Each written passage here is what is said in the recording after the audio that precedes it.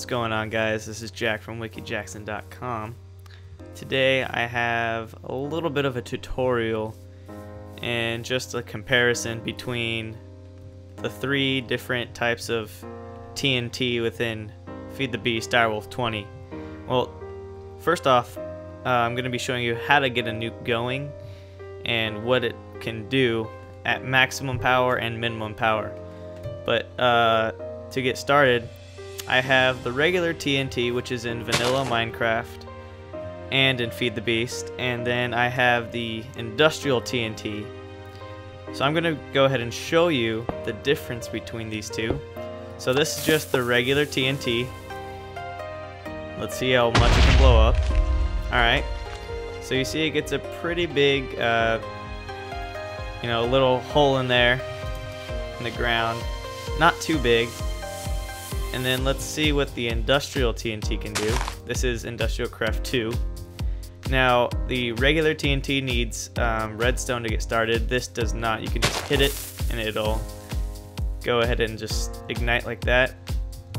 As you can see, I got them a little too close together, but it is a little bit bigger than the regular TNT.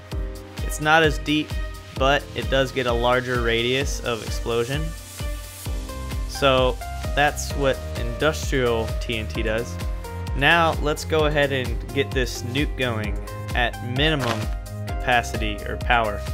So to get a nuke going, you need uranium-235, industrial craft 2, and you need at least one block of industrial craft. You can place it in any of these squares and it'll just make a little circle around it like that. And to get it going, I believe you can't hit it. See? So you have to redo it. Now I have to get a whole nother setup here. But I have uranium-235 and industrial craft TNT. So then to set it off, you just could do a little redstone like this, trigger like a little button, boom, let it go off. This is at minimum capacity for a nuke, and it takes, I don't know, like 10 seconds to get going, to actually like ignite. It just blinks like that for 10 or so seconds, and then boom, like that. See, it's not even that big. So if you want to use nuke at complete full capacity, you're gonna need 64 uranium 235, which I have here, oops, and 64 industrial TNT. And we can go ahead and see just what this nuke at full capacity will do. So you see these three little things here? That's pretty big for TNT. But let's see what a nuke can do. So this is like the ultimate tool to like troll your friends if you like want to blow up their house, which I've done to my partner Jacob in our Feed the Beast series. But of course it was a trick, so he thought I blew up his house, but it really wasn't. Anyway, so what you do is you set one whole stack of uranium in here in the middle, and then one stack of industrial TNT, and it'll just make a circle around it, which I stated earlier. To ignite it, you just right click on the button, and I'm just gonna delete it so you could just see the entire explosion. So remember that was with the minimum capacity nuke. This is maximum capacity. So let's just see it. At first nothing happens, but then you let it sink in a little bit, and there you have it. That is a nuke, a nuclear bomb. A little bit bigger than these three back here, just a little. And yeah, that's about it. Now, there's something else you can do with a nuke, and I'll go ahead and show you in a little bit. I'll be right back. Alright guys, I'm back, and as you can see, this is this is the nuke at max capacity, and what I've built here is a TNT cannon which will be able to shoot a nuke.